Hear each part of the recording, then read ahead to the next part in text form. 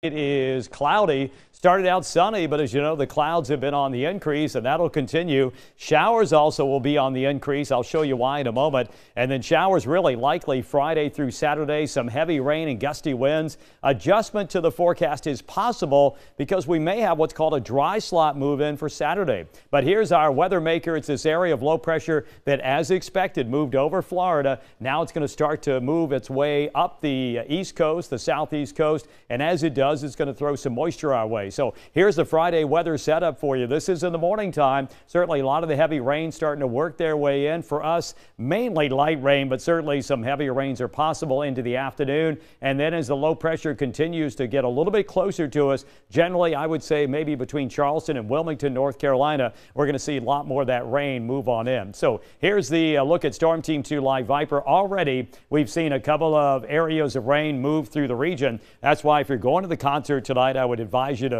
grab the rain gear just in case. But the heaviest rain is still a few hours away, so I think we're going to be able to squeeze in some decent weather as you look offshore. But again, we're not going to rule out the possibility, as we mentioned last night and the night before, that we could see some of these stray showers ahead of the main event, which is still a couple of 100 miles offshore for most of us. At least the heaviest rain, some of the lighter rain just a lot less than that. So here is Vipercast, and this kind of takes us into the future. Our crystal ball. Here we go into Thursday evening. You see already those showers that are coming through now, moving well back inland, and some of the deeper moisture staying offshore. Also keep in mind now the winds are going to start to elevate, so we're going to see those gusty winds through the night tonight and through the day tomorrow. This is breakfast time, and I think overnight that's when a lot of this rain is going to move onshore. Here we are at lunchtime. That continues all the way through the evening time on Friday. Then as we get into Saturday, we're going to start to see a lot of this heavy rain pull in, but we're starting to see areas open up. There's that dry slot we talked about, and this is lunchtime on Saturday. So if this verifies,